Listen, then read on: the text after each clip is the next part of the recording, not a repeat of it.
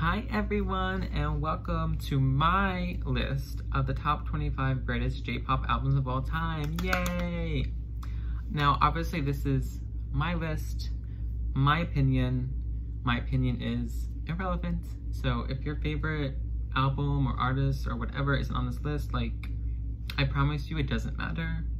This is just for fun. Okay? Alright.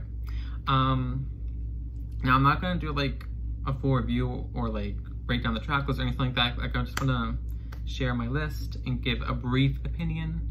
Also, my shirt is really cute. It's like Care Bears.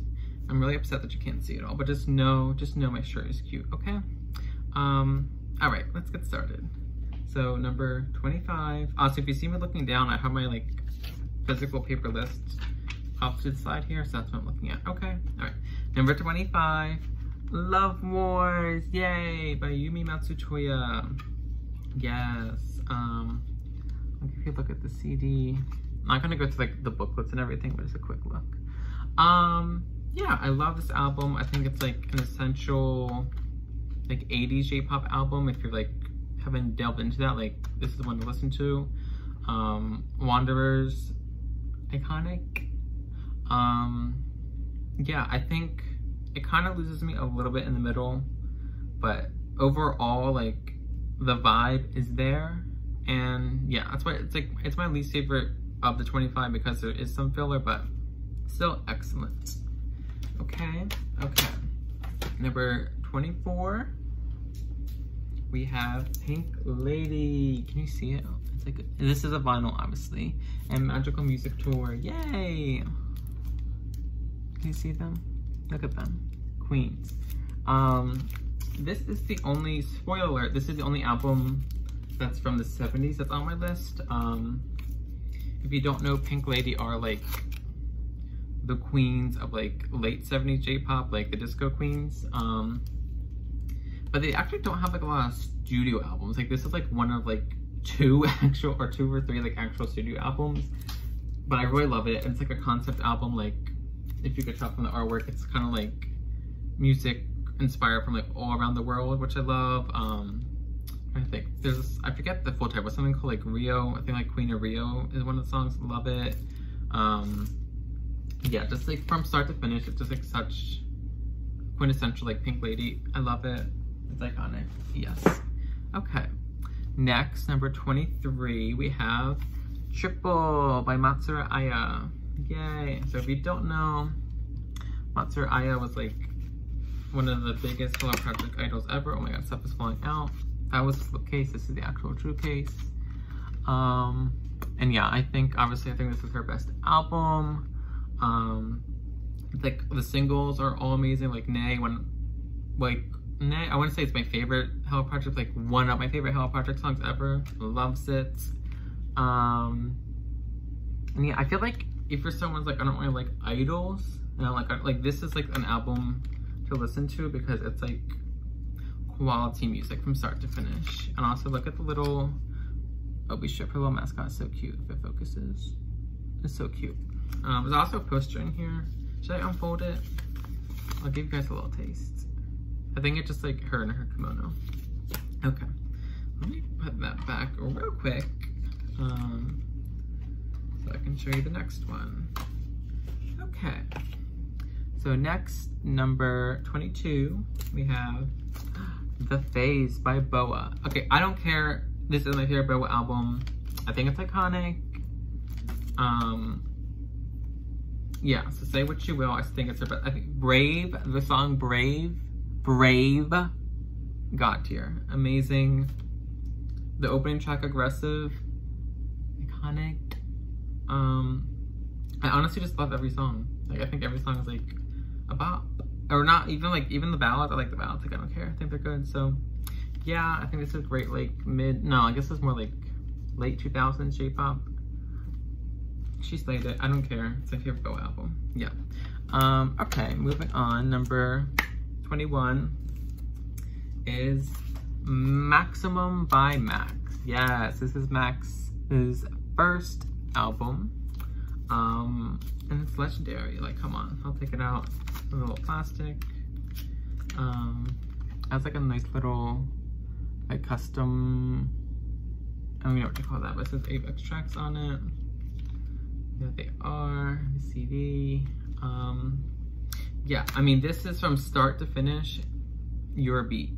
So if you don't like Eurobeat, you're not gonna like this album, but if you don't like Eurobeat, you don't have good taste in music, so just saying. Yeah, the only reason I have this kind of lower on the list is because it is kind of one note. I mean, it is one note from start to finish. It is Eurobeat, like dance songs the entire time, which is fantastic, but I do like a little bit of diversity. So that's why it's kind of lower. Okay, now number 20. That's not 20, that'd be 4, but 20. We have Wave by YUKI. Yes, YUKI's like an artist I've always liked, but like recently I've just like fallen in love with her music. I think this is like the perfect album if you're not familiar with her to like get into her music. I guess we'll take a quick look. I don't even know there's pictures in here. No, there are pictures in here. Yeah, so she started off with a very like rock sound when she first debuted, and then kind of transitioned more into like electronic sounds, and this is like, I think, the perfect blend.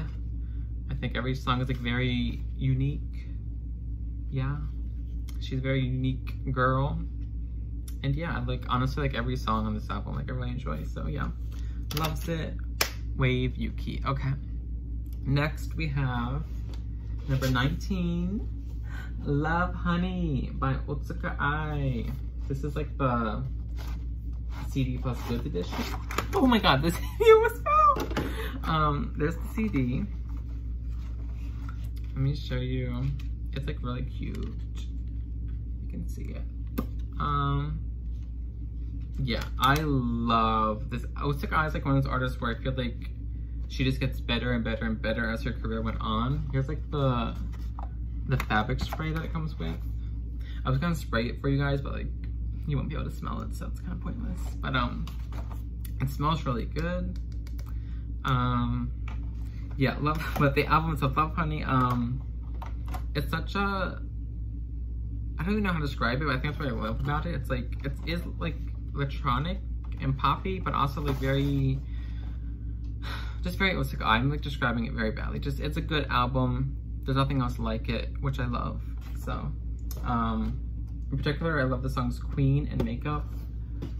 Slay the house. Okay.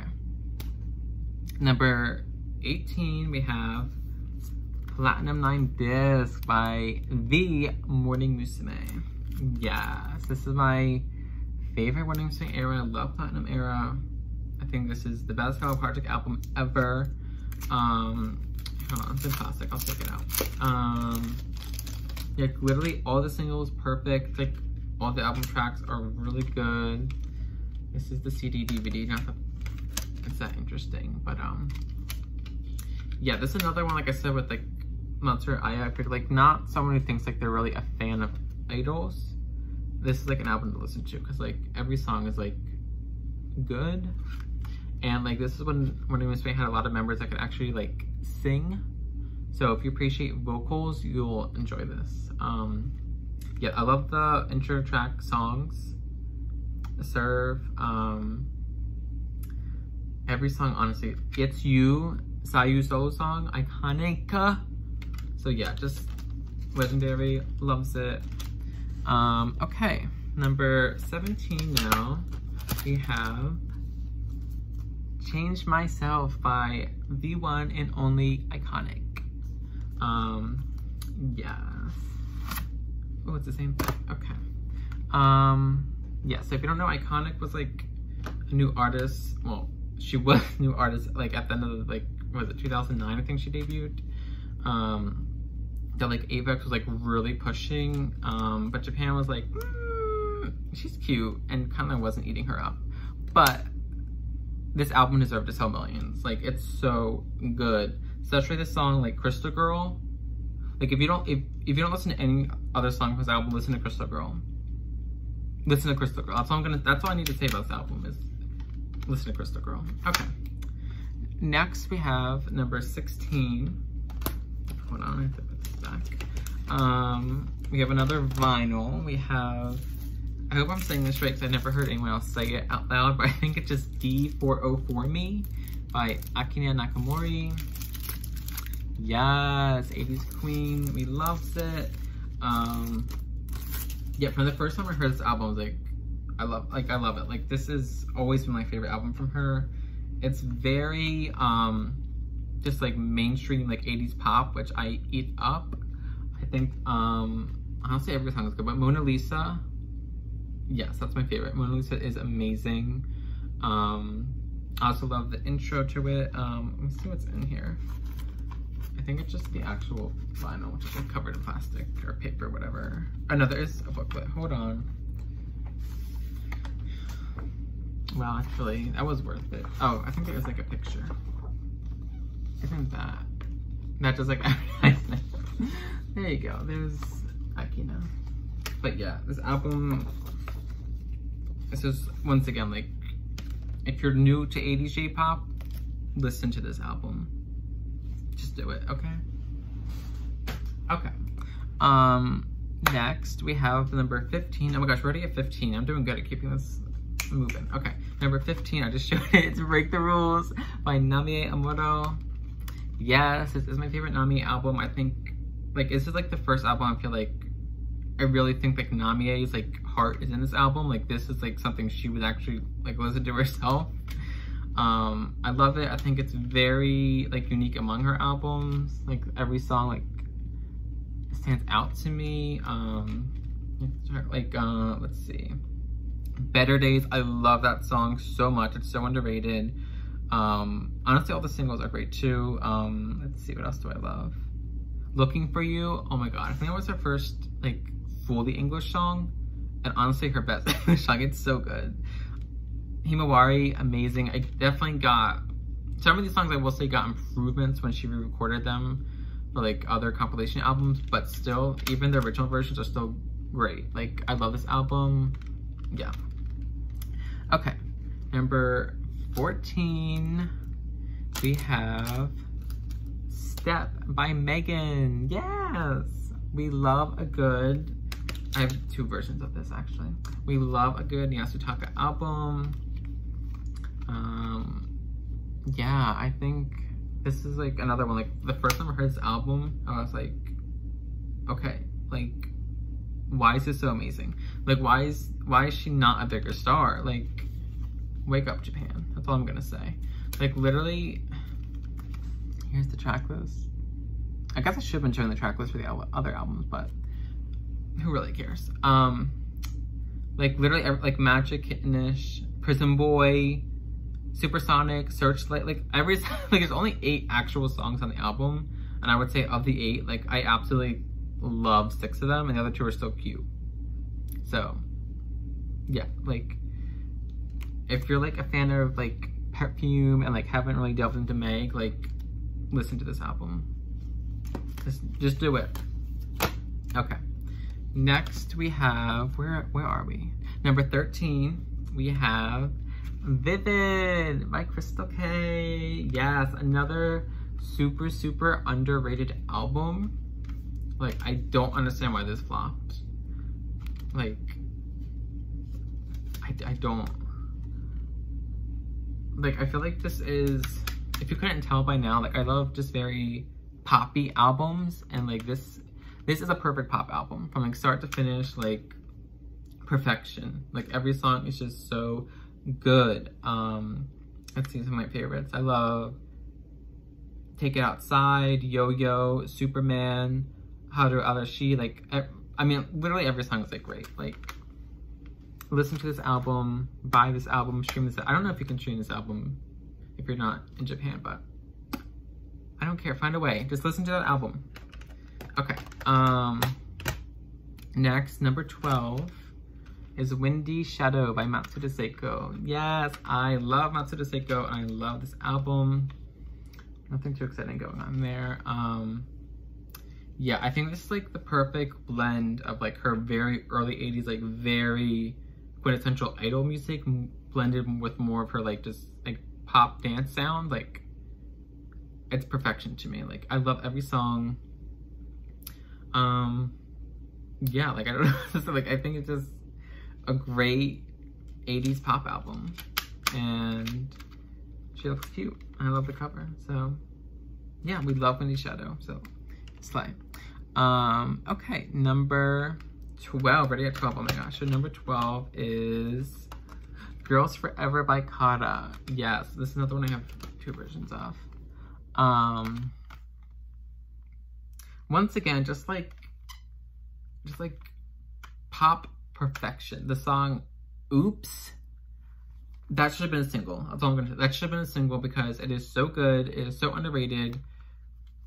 Like, they literally slayed. Like, this, like all the singles too, like Electric Boy and like Speed Up, like, it's so good. It is so good. Yeah, like, I love every Car album, but like this album in particular, like, I feel like it kind of gets overshadowed by like Supergirl and like no, like, this is better. Like, I'm sorry, this is better. This is the best J-pop album released by like a K-pop artist. Like, no question. Like, this is the best. I don't want to hear it. That's the best. Okay. So that was number 11. So we're almost at the top. Well, no, we are at the top 10. We're at the top 10. Oh my gosh, guys, it's so exciting. Okay. So number 10, we have 36.5 degrees Celsius by Miyuki Nakajima. Now, I don't like speak fluent British, so I feel like that's hot though, right? Like 36 degrees Celsius, like that's hot, I think. Or is it really cold? I think it's hot because like I feel like it's like a summer album.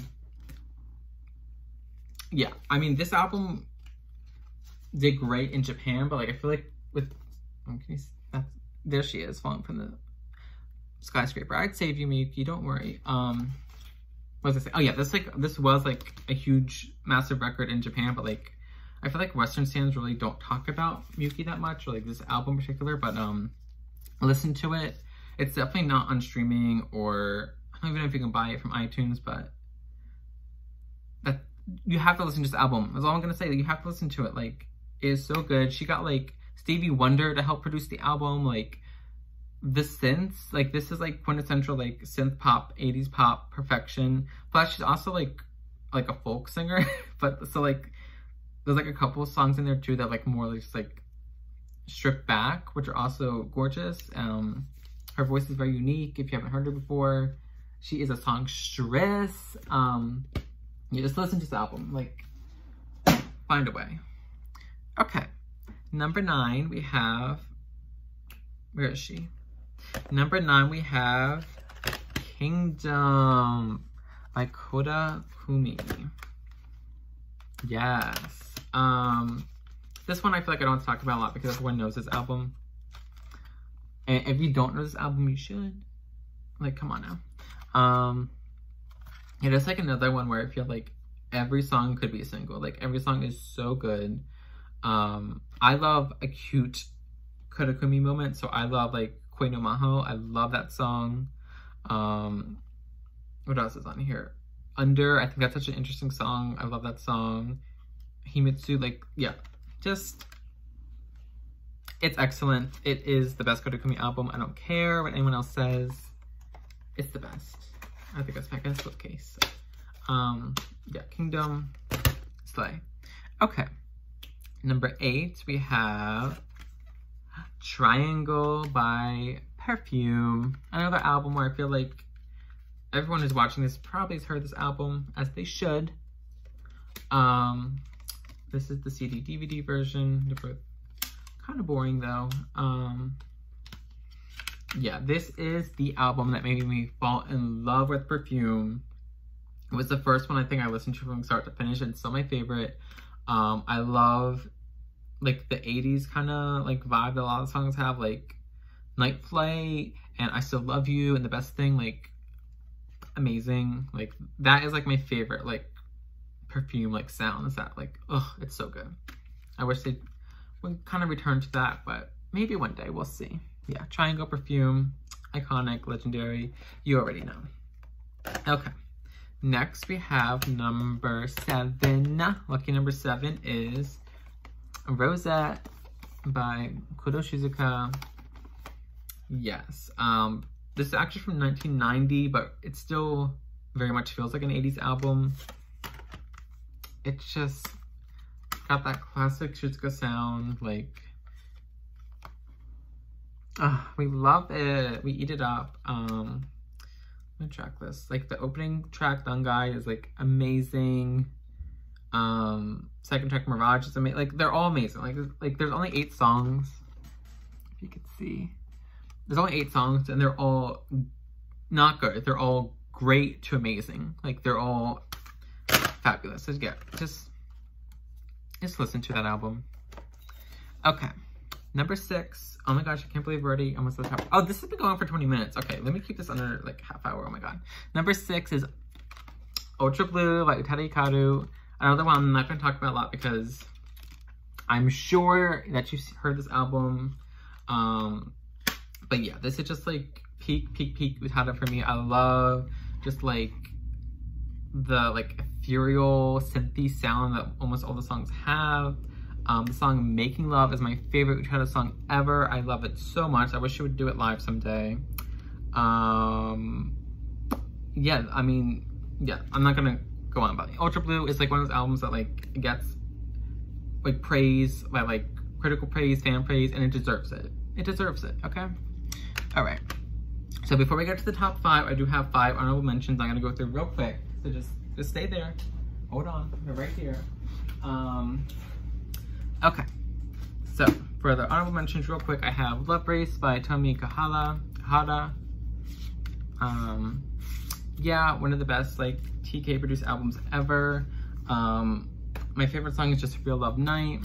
Yeah, loves it.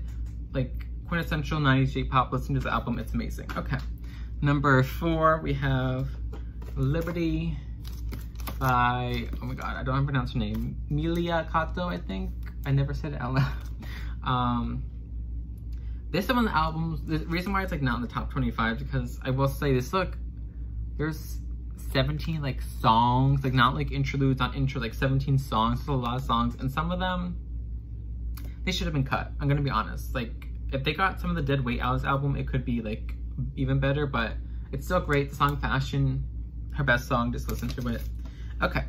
Number 3 for honorable mentions, I have Weather Girls by Weather Girls. Shea Lloyd by Shea Lloyd. It's just another one, like, even though like the idols, like, don't be scared, like, it's, the production on this album is so good. Just like the catchiest pop songs ever. But I will say, like, their vocals are just kind of like, they don't bother me, but they also, like, they don't stand out at all. Like, anyone could sing this album and I would like it. But listen to this. It's great. Every song is just like catchy, fun pop. Ooh, okay. Number 2, I have Destiny Line by Liga Dazan. I love me some Liga Dazan. I think this album is great. I think the production of it isn't the best throughout. I think some of the songs are great, but some of the other ones are like filler. So that's why it's in the honorable mentions. But yeah, like, I would say my favorite song is Are You Feeling For Me? Bop. Okay. And then, oh my god, hold on. The last one's a vinyl, so let me get that real quick. Okay. So the last one I have here, oh my god, is Echo, which is a split album between Chada and Yuki. I also have it in CD form. The only reason why this is in the honorable mentions is because it's still so new. It was just released in 2020. So I feel like I still need more time with it. But yeah, absolutely listen to this album if you missed it last year, like, because I feel like a lot of people slept on them, which is okay, but let's do it now. It's so good. Like, it's like dancey, but also like experimental, but like, just listen to it. Okay. Woo. That's the honorable mentions. Let's get back to what we're really here for. Top 5 J-pop albums of all time, period. Full stop. Okay? Okay. So number 5, we have, this is really big, hold on. Magazine by Meisa Kuroki. Yes. Okay. One has like a DVD with their music videos and one has like a concert on it. But yes, this album, oh my god. Meisa's another one that I kind of didn't get into until like a couple years ago, but I'm so happy I did. First of all, if you couldn't tell, she's probably the most gorgeous woman in the world. Like, honestly, like, no joke. Like, Come on now. Come on. But this is another one, like just every song says like pop perfection. Like, let me look at the track list real quick. Oh, Switch, the song Switch. Oh my God, how was that not a single? How did that not sell like 10 million copies? Like, that song is amazing, amazing. Like, yeah, every song is amazing. I feel like she should have been, I feel like Japan said, oh, it's a pretty girl, let's hate on her, so they didn't buy her album, but they should have bought her album. It's amazing. Everyone listen to this album. That's all I'm gonna say. Just, it's amazing, underrated. Yeah, okay. Number 4, wait, I was looking at the honorable list, hold on. Number 4 is Swag by Itano Tomomi. Yes. This album is amazing. Another one, like, it's just like, every song is just like a bop. Like, Dear Jay, the grip that has had on this society. Come on now. And just like the lyricism throughout the album, I just feel like she really captured like the voice of this generation. And she even wrote some of the songs herself, like Girls Do, she wrote herself. I remember like the lyrics were like, yeah, I'm the naughty girl that everyone's talking about, which I feel is like kind of like a metaphor for how like she's a naughty girl and everyone talks about her. Like, wow, like that's really deep. Yeah, it's just amazing. Like, if you haven't listened to Swag by now, what are you doing with your life? Like, I'm not even gonna like bother explaining that any further. Like, it's Swag. Like, stand it. Like, stream it. Like, whatever. Okay. Oh my God, top 3. I'm gonna keep this under a half hour, I swear. So number 3, Tommy Airline by Tommy, February 6th. Oh, Tommy, February 6th. Let me take out plastic for you. This is another one, like, if you haven't heard this album by now, what are you doing with your life? Hold on, there's like a lot of crap in this album. Let me show you real quick, so I gotta keep this going so people don't exit out this video. Okay, like look how cute this is, like little luggage tag, and like, oh my God, like an actual ticket. Like, I want to go on Tommy Airline. Like, are you kidding me? Like, are you kidding me? Oh, I should talk about the album though. Just like her mind for releasing like this like 80s synth pop like perfection, but like in the early 2000s, like who else was doing it like her? No one, that's who. And then she got a collab with like Little Twin Stars, like my favorite Sanrio characters. Like, are you serious? Like, I really feel like somehow we are like energetically aligned, and she just knew that I needed this album in my life. Like, she knew. Like, I feel like we're connected. But okay. My favorite song is The Rose Fragrance. Yeah, no, The Rose Fragrance is the best to me. But every song is just like amazing. Like, she knew what she was doing. Like, she knew. This wasn't like, oh my God, I can't believe. No, she knew what she was doing. Okay. So that's number 3. We only have 2 albums left. This is very exciting. So number 2, this one's gonna come as a shock. You might not know, but I'm a fan of Ayumi Hamasaki, and my favorite album is Rainbow. Very fitting. We love that blue disc. Look at that. Look at her. Amazing. I feel like it's another album. Like, you should know this album, but if you don't, like, it's very, I wouldn't call it experimental, but it's like the most experimental that IU's ever gone. I feel like all the songs, like, even if they don't all sound exactly the same, like, they fit together. Like, this is a cohesive album. I love all the interludes. Like, it really ties the album together. Like, some of my favorite songs, like Everywhere Nowhere is my favorite IU song, period. It's so underrated. Everywhere Nowhere, I listen to it. Free and Easy, like, what was that masterpiece? Like, hello. Real Me, iconic, legendary. July 1st, everyone loves that song. Like, Hello Summer, like, Okay, yeah, just Rainbow. Yeah, like obviously IU has like tons of amazing albums, but like this one just stands above for me. Like, it is so good. Rainbow, stream it, buy it, listen to it. Okay, but that's only number 2. We still have a number 1. Any guesses? Okay, well, you're wrong because, or maybe you're right, but number 1, the greatest J-pop album all time, Supreme Show by Ami Suzuki. Yep, Nar, it's true. That's not a good shot, but, okay, this album, if you never listened to the album, like, it feels like, okay, listening to the album feels like someone has, like, liquefied a Yas grenade and, like, injected it into my veins. Like, that, I don't even know how to describe it other than that. Like, I will say, this album is definitely, like, this is an album for fans of, like, electropop music. Like, but I've also, like I said before, like, with Eurobeat, like, if you don't like electropop music, you have bad taste in music. Like, I'm sorry. Like, that's just how it is. Like, if you don't like this album, like, I'm sorry, like, oh, that's so embarrassing for you. Okay, oh, she just slid out. The little booklet just slid out. I did go over 30 minutes, but it's okay, for Ami. Let me show you the little poster before we go. The double-sided poster, mind you. Look at that. Look at that. Like, are you kidding me? Look at her. Like, oh my god, she's amazing. She's gorgeous, talented. Not everyone has that. But yeah, Supreme Show, greatest J-pop album of all time. Probably my second favorite album of all time. There's one album I think is better. But when it comes to J-pop,